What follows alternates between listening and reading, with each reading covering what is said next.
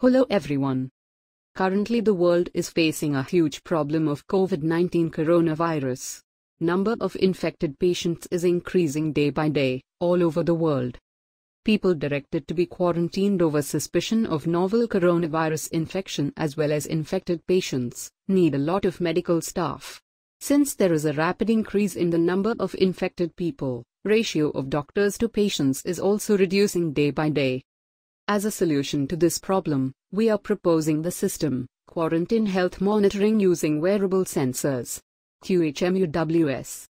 Here patients or quarantine people can be monitored using a wearable device equipped with sensors like Max 30102 for SpO2 and heart rate, LM35 for body temperature, sphygmomanometers for BP, Neo 6 meters for GPS location. All these sensors are integrated with an Arduino Uno chip. This chip will be connected to the patient's smartphone via Bluetooth. The readings from these sensors will be stored in the database through GPRS connection of patients' smartphones. The database will be handled through SQL Server at the control room.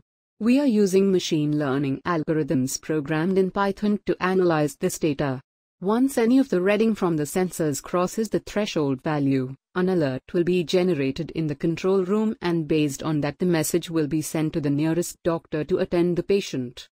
This control room can be monitored by the health administration department of that area, so that in the case of emergency they may contact ambulance, police or some specialist doctor for further help. Highlighting the benefits of this system.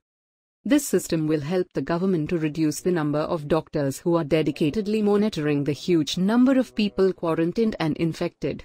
This will also help in minimizing the contact hours of doctors with quarantine people who are also suspects for corona positive. Movement of infected patient can be tracked through this system. The future scope of this system is, it can be used by the hospitals to monitor the health of the patients admitted in ICUs without deploying any medical staff for continuous observation.